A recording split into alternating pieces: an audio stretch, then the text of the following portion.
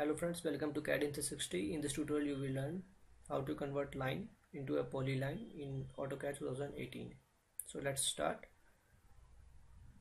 Click on these lines and you can observe that these are the individual lines. So if you want to convert it into a polyline, then you have to use a join command, J enter, then select all the lines, press enter, and you will get a message 4 objects converted into one polyline. Click on the line and then you will observe that these are converted into a single polyline. Right click on this object, click on the properties, and you will see that this is a polyline under the properties panel. Click on the close button and press escape key.